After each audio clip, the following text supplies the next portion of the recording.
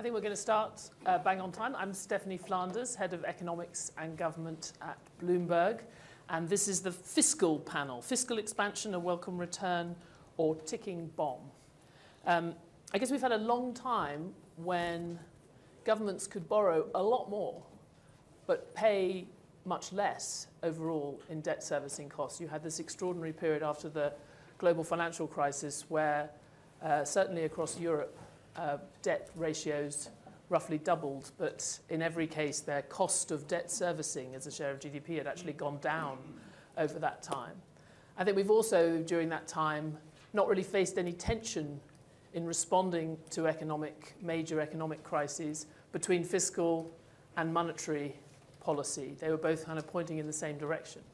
And in the last 12 months, both of those things have changed. And we're back to what some would call a more normal time for fiscal policy. It's certainly a very different time, and it's been a very challenging time as governments try and face a trade-off between responding to cost of living crises, but also not making the central bank's job any harder. So we're going to try and get straight into some of the implications of this particular period for fiscal policy, short and long term. But I'm going to try not to have too much time thinking about the immediate outlook, since that's been the topic of so many other sessions in and around Davos. We have a superb panel. If I just start from the far end of the stage, Raghuram Rajan, Professor of Finance at the University of Chicago, Booth School of Business. Next to him, the European Commissioner for the Economy, Paolo Gentiloni. Gita Gopinath, First Deputy Managing Director of the International Monetary Fund.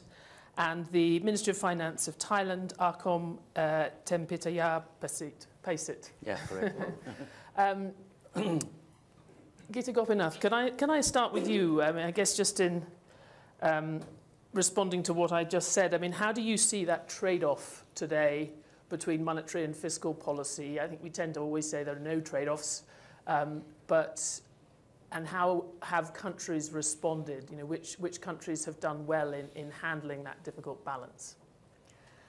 So we are in a unique time because of inflation. I mean, this is the fact that we have the kinds of inflation that we hadn't seen, and we saw that particularly in 2022. We see it coming down some now, but it is still high. And so that's what generates the tension between monetary policy and fiscal policy. And while we have inflation and we need to bring inflation down, we also have the issue that there is high prices, again, last year particularly, but it continues into this year, high prices for energy, high prices for food, which then calls for fiscal policy to provide support to the most vulnerable in society. So you have an inflation problem you have to deal with, but you're still hit with shocks, like food shocks and energy shocks, that require fiscal policies to step up. And that's what's making the current conjuncture particularly difficult. And what's important to keep in mind, though, is inflation has helped a little bit on the debt story. So if you look at what happened to public sector debt globally in 2020, it went up to around 99% of GDP. And now it's come down to around 91% of GDP. And that's because of a combination of the recovery, but also because of the inflation, inflating away some of that debt. Now at 91%, it's still around 8 percentage points higher than what it was pre-pandemic. So there is still a debt problem that countries have to deal with. But inflation and the recovery has reduced the size of that increase in the debt. In terms of what countries need to do to manage this difficult trade-off right now, I would say fiscal policy has to accomplish three things, which is one, it should be consistent with bringing inflation down, which means at the minimum, it should not be expansionary at the overall level. Again, because of the fact that we've had a lot of pandemic-specific measures being taken off countries have been able to actually accomplish that. They've been able to accomplish that we can provide support to our population for energy reasons or food reasons, because we've taken off some of the pandemic measures. So this is not kind of this classic kinds of fiscal consolidation that we've seen. We haven't seen that yet. The second thing that fiscal policy should keep in mind is indeed to make sure that you are protecting the most vulnerable, and they need to do that. Again, when it comes to food and energy, these are very important fundamental essentials for households. You need to provide support for that. And the last thing is it's absolutely essential at this time to have a sound and communicate a sound medium-term fiscal framework with clarity on bringing down debt over time and building up buffers in the medium term. Minister, do you see a difference in the trade-off that you faced or that emerging market economies have faced? As in many ways, they've done better in the past year. Certainly most of the major emerging market economies have done better than we might have expected. Well, I think probably still it's quite different because we are more cautious about running the fiscal policy and the monetary policy as well. But actually, for the past 3 years actually, during the pandemic, the monetary policy and fiscal policy is working closely. We are working closely, and thank for the monetary policies that to allow fiscal to do more work. Because in our case, for 2 years, we borrow 1.5 trillion Thai baht. But actually, it's not the biggest borrowing in the world, I think, because we carefully look at how we, in the future, that we can paying this debt. But at the same time, that how we get this 1.5 trillion is we expand lifting our debt ceiling according to in order to give more fiscal space for the government. Okay, from 60% to GDP to 70%. That's by our definition, but our debt performance is now, by our definition, is 60%, which still in line with the old ceiling. Okay, but by the IMF definition, our public debt is only 55, I think, 55, which is not high. Okay, but after 2 years, I think then. It's not only monetary policy has to do more work, but fiscal policy is become normalized as well because we go back to work on how we pay back the debt. So there are two things. One is whether the government will still keep spending. I think this is important because in Thailand there's a backlog of the capital investment, particularly for the infrastructure. So we set at least 20% of our national budget for capital expenditure. So the fiscal policy in terms of the budget policy is the expansion. But the thing is we have to minimize our deficit because we have been running deficit for almost 20 years. So it's time now that we should, put our budget deficit down to below to 3%. But how we do that is on the other side is the revenue collection. The revenue collection is important. We have to expand our tax base. Right now that we should not we will not be able to talk about the personal income tax because it has been very low already. The corporate income tax is low. But what we can do is the expansion to more digital tax, electronic service, for example, and getting more people and more startups to be in the system. So that's what we are doing right now. So the policy, fiscal policy, okay, we still spend, but with the less deficit by increasing our revenue up to because in the past, our revenue collection to GDP is declining from almost 20% down to the 13%. So this is our job. That we have to increase our capacity in terms of the revenue collection in order to finance all the projects. But the other thing is as I said, the backlog of the infrastructure, which now we're not focusing on the physical infrastructure, but more on the digital infrastructure as well as the innovation infrastructure. How we finance? So some of the project, which is large-scale project, has been granted to the private sector in the form of their PPP. So more and more projects to the private sector, so in order to share the cost between the government and the private sector.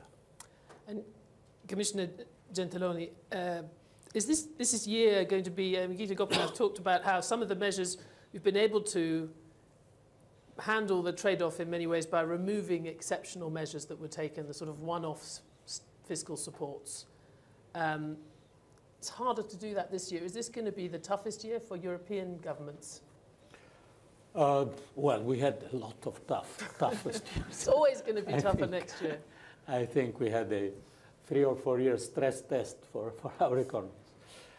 On the COVID crisis, it was a love affair between monetary and fiscal policy, completely in line. I remember mid-March we decided together fiscal support and extraordinary purchase program from the ECB in the very same days. Now, of course, the situation is completely different. Inflation. What is the? I fully share that the target is to avoid that fiscal policy compete with monetary policy. We should complete it.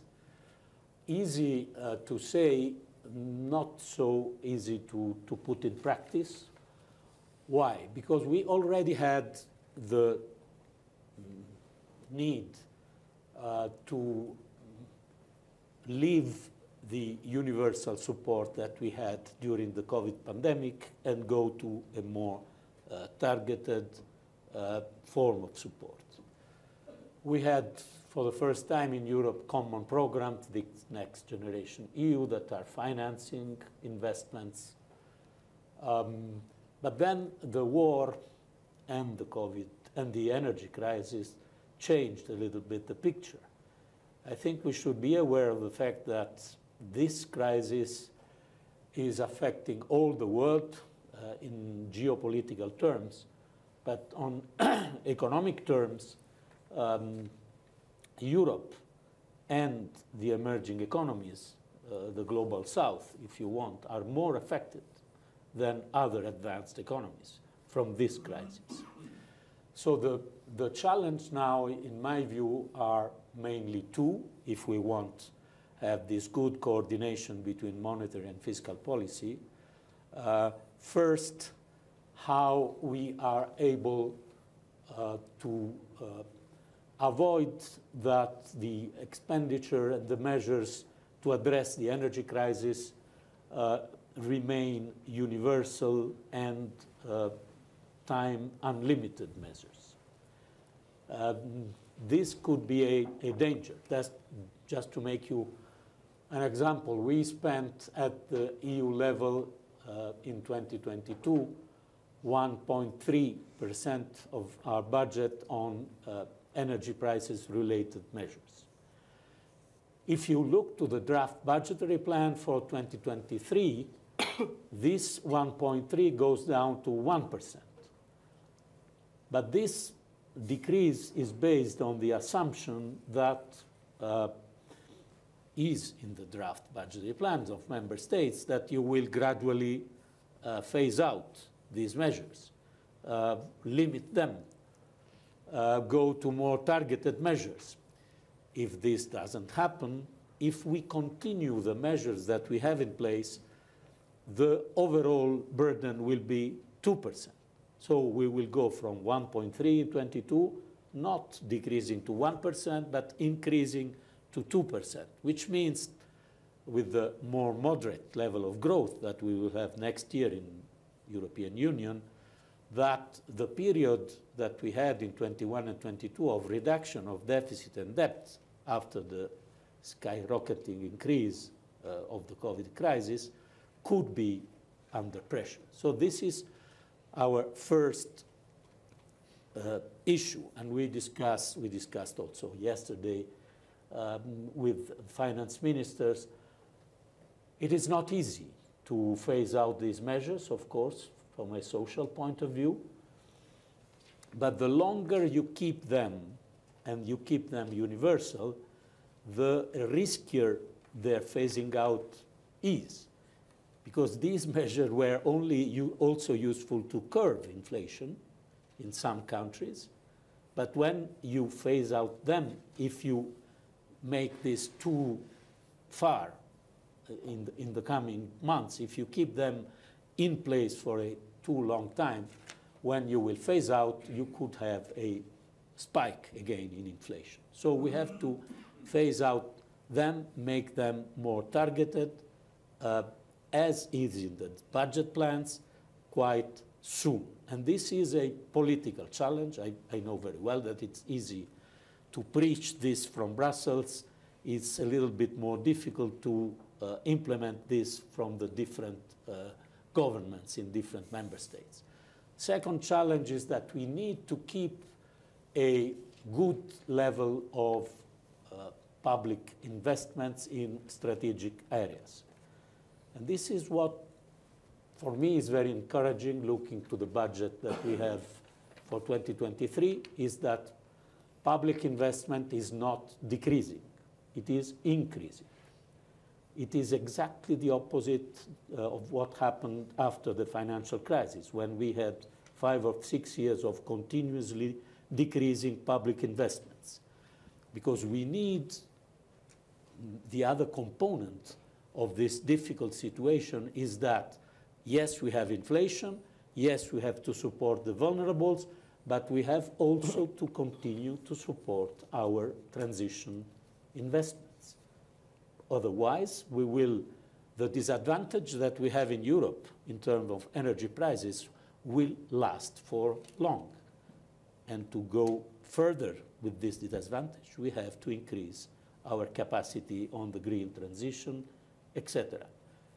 Here, I have an optimistic picture because I see that there is an awareness in the Union to keep our, also thanks to the common programs, of course, to keep our investments for the strategic future goals strong. And this is good, I think. I want to get into how fiscal policy can still be used for some of those long-term investment priorities. But Raghuram Rajan, you no longer have the burden of being a central bank governor. Just at the most sort of basic level, Gita's mentioned that actually inflation has made it a little bit easier to see debt stocks fall in nominal terms. But of course, again, completely basic, the cost of borrowing has gone up. How do you think fiscal policymakers should be thinking about fiscal policy as a tool, given these two things? Absolutely. So let's start with why spending was so easy, the coordination you talked about. I mean, part of it was that central banks had anesthetized bond markets with QE programs. Long-term rates didn't move much as borrowing picked up. The problem is some of it was hidden. What central banks are doing is buying long-term debt, financing it with overnight money. When you put the balance sheet of the central bank together with the government balance sheet, what that effectively means is over the period of QE, governments have actually reduced the maturity of their debt, made it much more interest sensitive. Perhaps the outlier here is Japan, where the Bank of Japan holds 50% of government debt, which means as interest rates pick up in Japan, you will see the consolidated balance sheet being hit significantly.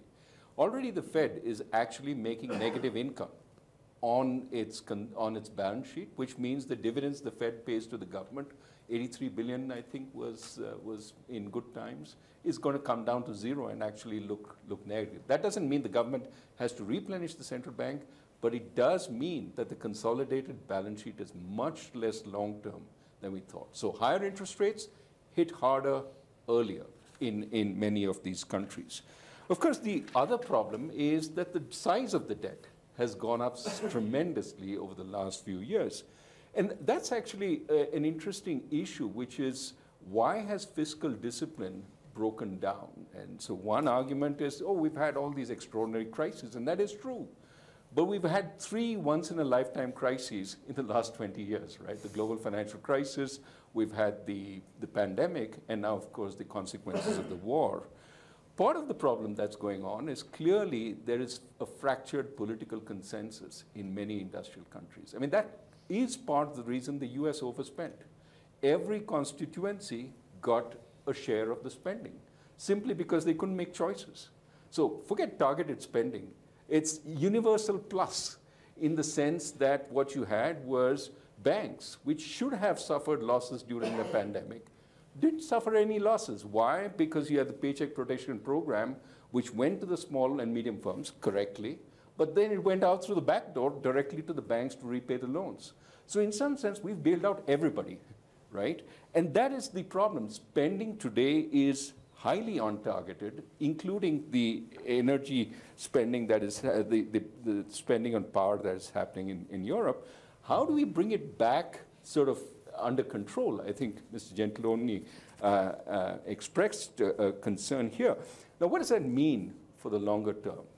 It means that fiscal and monetary will remain more in conflict rather than coordination going forward. Central banks are clearly determined to bring inflation down, but with spending still high, plus the prospect of spending not becoming more targeted over time, does imply that inflationary expectations, inflationary consequences will be higher for longer. So, I mean, I guess the bottom line is, how does this impact government budgets, since we're talking fiscal? I think what matters is the level of real interest rates going forward. The slowing in growth because of deglobalization, because of China slowing down, et cetera, because of aging populations, will certainly dampen long-term core real interest rates, right? That's one reason. Aging, mixed effects. I think Goodhart and Pradhan make a good case, but there have been counter arguments. So we don't know how aging will impact long-term real interest rates. But what is clear is the inflation premium will add to long-term real interest rates if there's conflict between fiscal and monetary. So net effect is certainly if we can get inflation under control, nominal rates will come down. Unclear what will happen to real rates if we don't get the consensus. Last point I will make, there's a lot of need for green investment. We heard again that countries need to do more of it. The real question is who's going to bear the burden of green investment? The more you focus on incentive structures given by the government, subsidies here, subsidies there, what that does is put the burden on the public sector balance sheet. The more you focus on regulation, carbon tax or emission controls and so on, the more it comes on the private sector. Right now, it seems, certainly in the US, the consensus is it's too hard to put it on the private sector. It goes on the public sector balance sheet. We just saw the Inflation Reduction Act full of incentives of one kind or the other. So I think this is yet another place where fiscal needs to think very hard.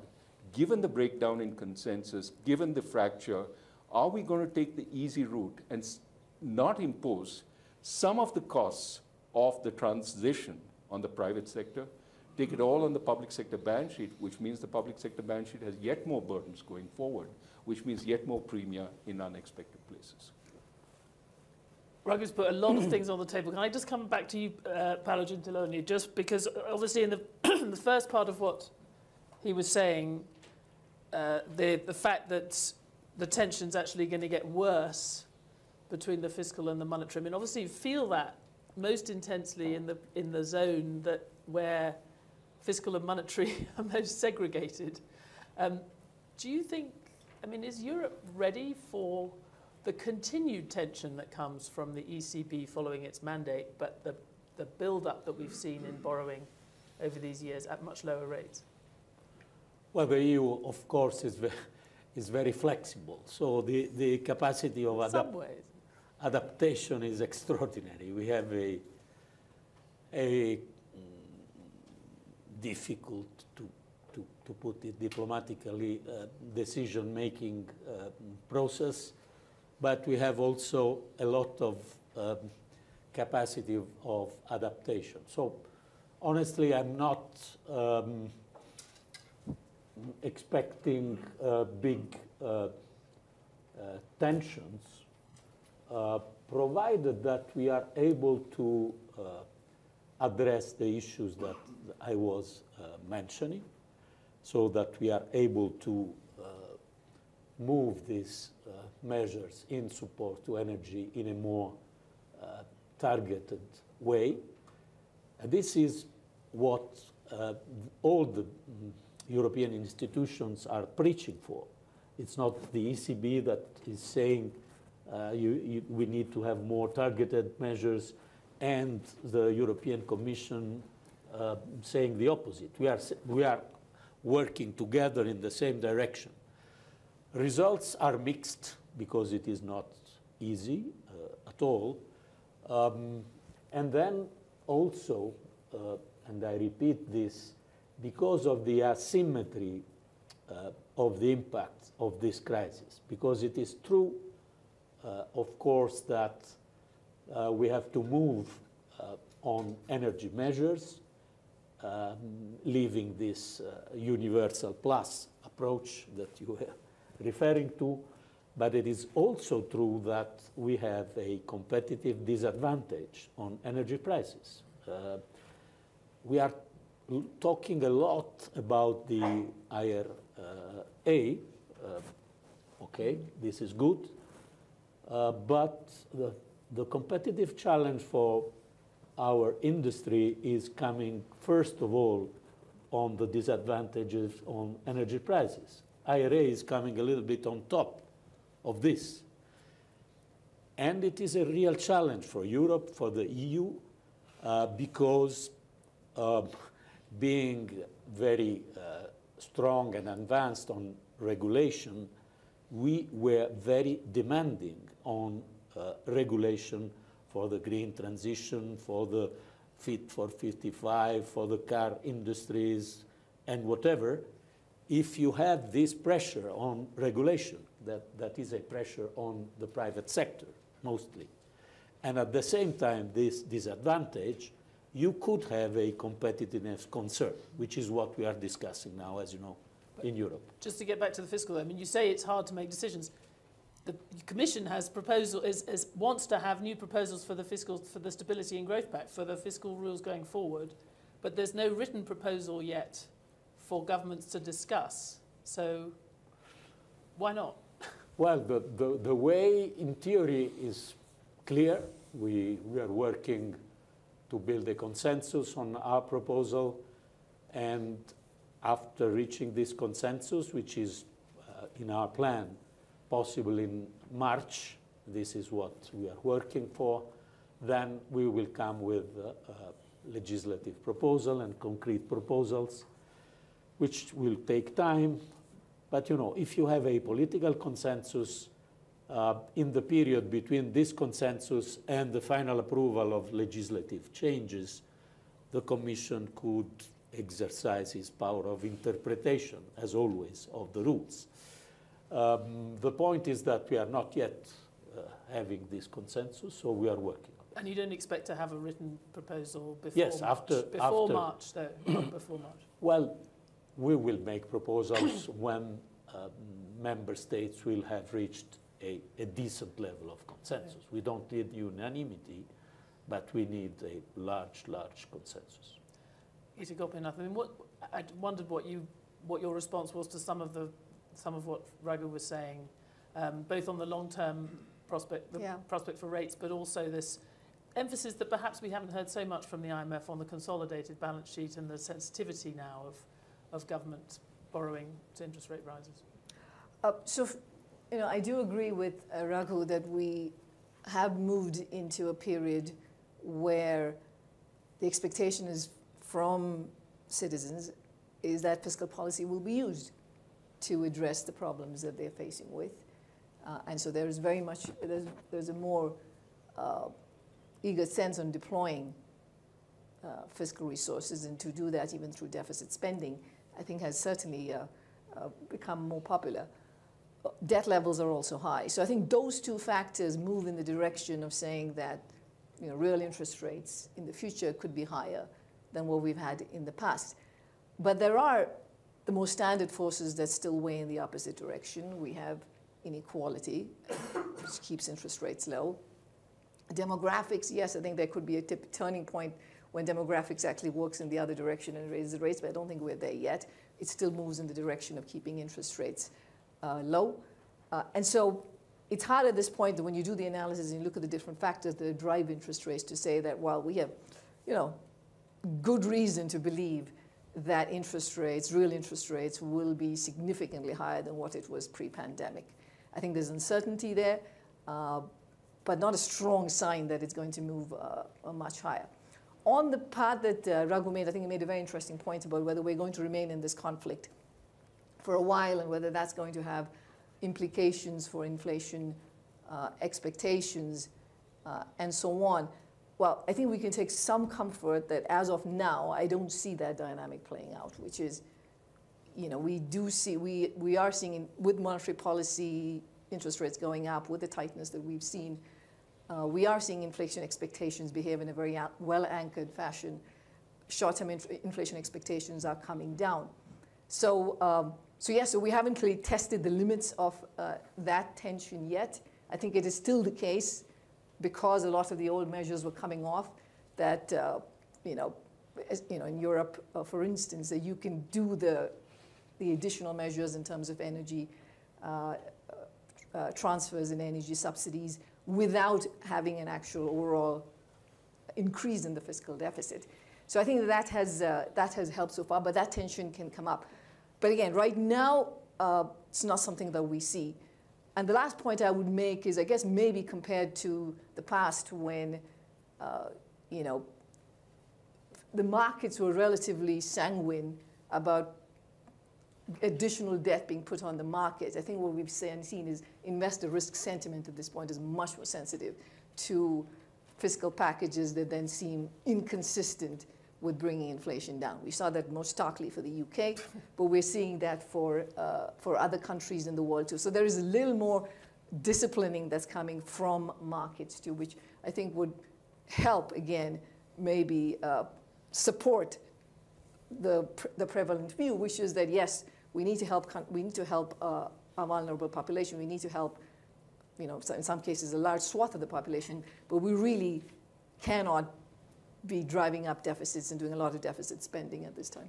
Just briefly, but on something like the Fiscal Monitor, which is an incredibly useful document that the IMF produces with all of the sort of yardsticks for looking at countries and particularly debt servicing costs, I just wonder, have you done enough to sort of draw attention to what Raghu was talking about, the sort of hidden gearing that's built up for government debt, for the consolidated debt, where you can look and it says, average maturity of government debt is X, and it looks quite reassuring.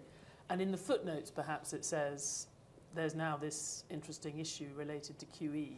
Yes, no, that's right. If you look at the consolidated government's balance sheet, which combines the central bank and the Treasury, then yes, we've certainly moved towards the maturity has shortened because of all of the purchases that were made by the central bank on the market. But it remains the case that when we worry about sharp swings in interest rates, the component that's sitting, the behavior, the pieces of public debt, which are not being held by the central bank, are still important drivers of it. So, we can have central banks have income losses, and as long as there's confidence in the currency, and as long as you're not, people are not going to show up and worry about their ability to convert dollar into $1, and inflation is not expected to explode.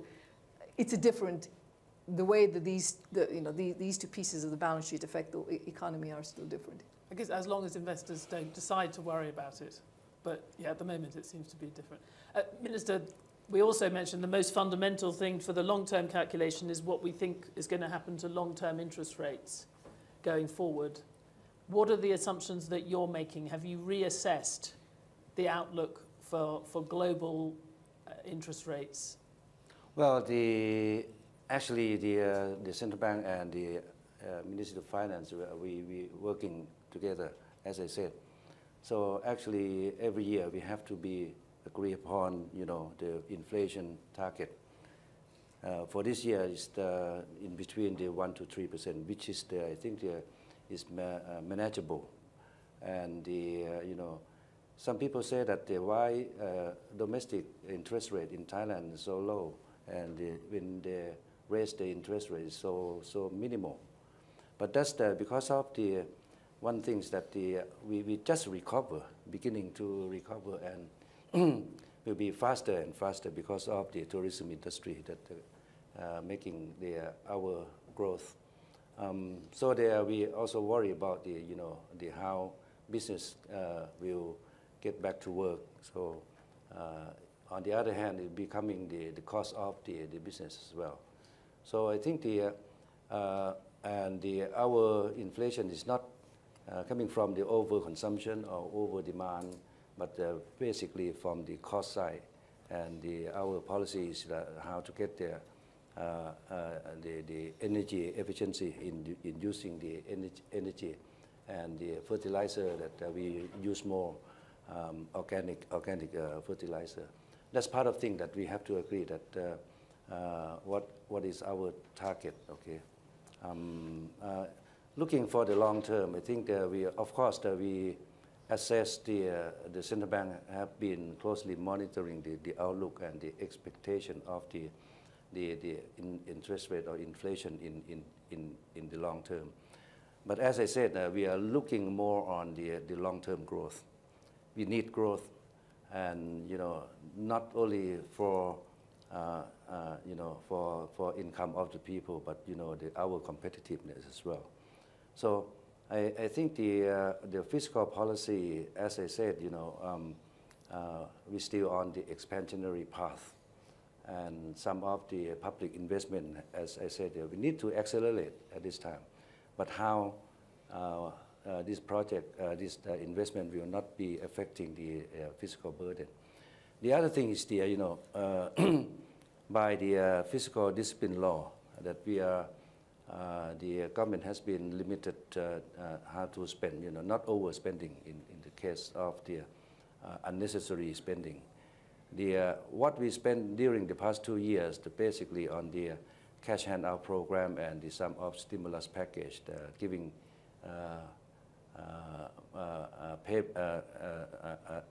daily allowance for the people to spend.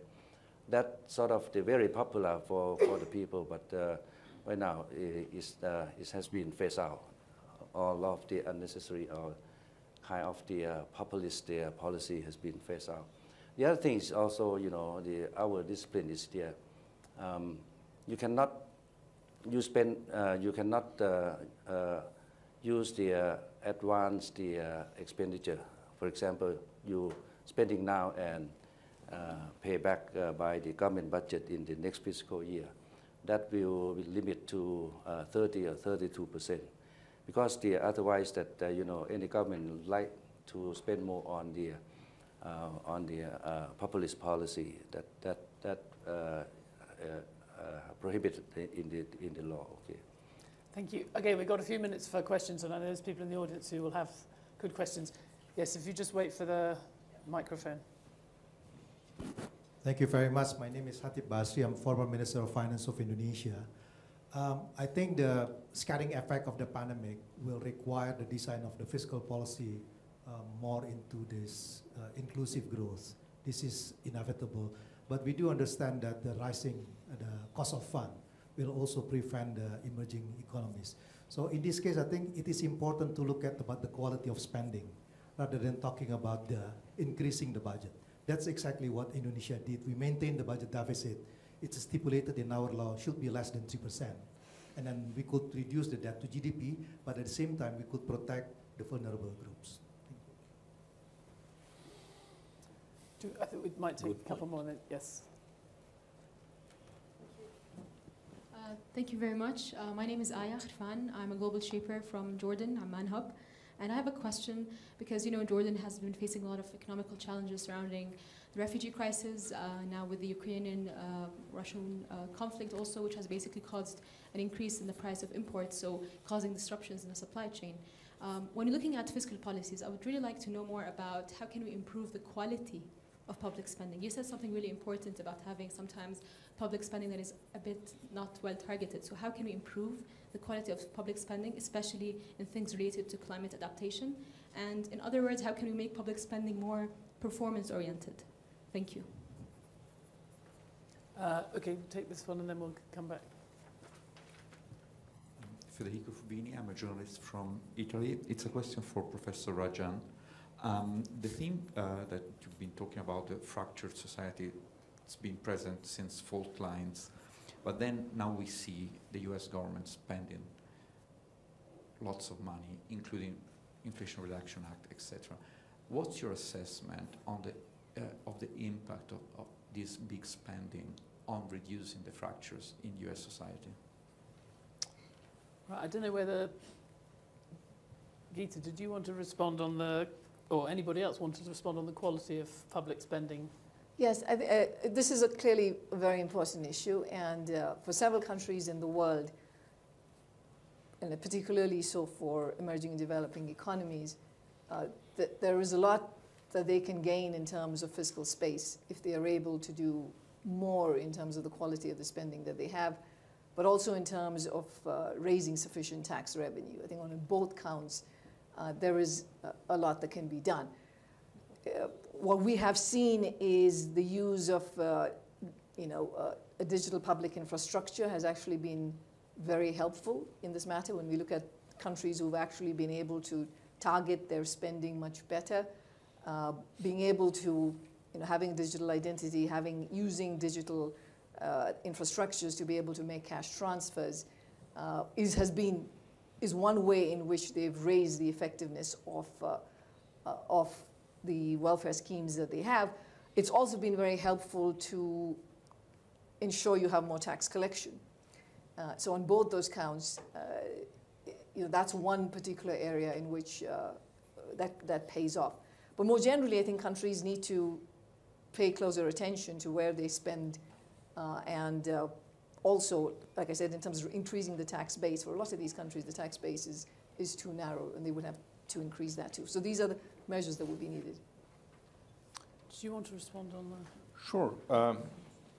By the way, just on the issue of refugees, I certainly think one of the things we need to do far better is how to assimilate refugees into the labor force while they're in a particular country. That would reduce the fiscal burden a lot, but how to do it in an effective way without creating more social conflict domestically is a really important question. I mean, many countries just put them in a camp and prevent them from doing anything, and then they become a burden, and then they become a public policy concern. But is there a way that you could use their talents in effective ways? On the issue of has the spending sort of ameliorated fractures? I mean, certainly growth lifts a lot of boats, and the growth from the spending has been positive. The U.S. unemployment rate is really low, so a lot of people who are on the margins have come back in. But I think there is really a question of capabilities of the labor force, and it's not so much jobs, but good jobs, which they're looking for, and are they capable of the good jobs that are being created? And this is where I think there's a much bigger question. I think there are lots of initiatives, certainly in the United States, on upskilling, on making communities, disadvantaged communities, capable of their students sort of reaching higher level jobs. There's a lot of computer training going on, a lot of automation, lots of experiments. But is spending making a difference there? I'm not so sure. Where I do worry is the tendency towards saying the spending has to be on our people. So there's a protectionist element, certainly in the Inflation Reduction Act, which is very, very concerning. And what is particularly the problem today is protectionism is sort of disguised by security concerns. So yes, we need to bring chips home, but we also need to bring clean production home. I mean, the two don't necessarily have the same impact on security. Chips, yes. Clean energy, probably not. And that is where global cooperation would be much more needed. Incentives for domestic production, probably, you don't want to reduce that. That kind of distinction I see less of, and that, to my mind, does more global damage in the guise of helping local jobs. We've basically run out of time. I just wanted to ask briefly, maybe the Commissioner, but also others, when you're thinking about the long-term investment challenges and all the challenges that the tensions and the difficulties of fiscal policy we've talked about, the one thing that people tend to say can be put into a separate category as a long-term investment need is the funding of the green transition. And Raghu said a little bit about it, who should bear the burden. Do you think there is a case for treating that differently and having separate borrowing instruments if you're the European Union, or a separate way of thinking about that long-term investment challenge? Yes, there is a case. And will you persuade Germany? I think there is a case, and for the first time we are also experiencing in Europe a way, because back to the quality of public expenditure, of course we have been proposing this, the European institutions have been proposing this for years and years and years, but now since a couple of years these requests, this recommendation from the European institution have money attached to this, which is the money of a common funding. And I think that we never had such a big level of expenditure on future-oriented investment, with different level of quality, of course, but I think extremely important. And also in the discussion you were referring to our fiscal rules, we are addressing the necessity to incentivize future-oriented investments. Well, I don't want to enter in the ways. It's not a classical golden rule, which is very controversial in Europe, but it is a way, so to say, you are gaining time if you change the quality of your public expenditure in favor of future-oriented investment. So the issue, I think for the first time since many, many years in Europe, is connected to real incentives and real advantages for countries that are moving properly. We had plenty more to discuss, but we have no more time. So thank you very much. I will only record. One gets complaints for talking about national stereotypes, but it was the Italian European Commissioner who talked about a love affair between fiscal and monetary policy on this panel. Yes. Thank you very much to everybody.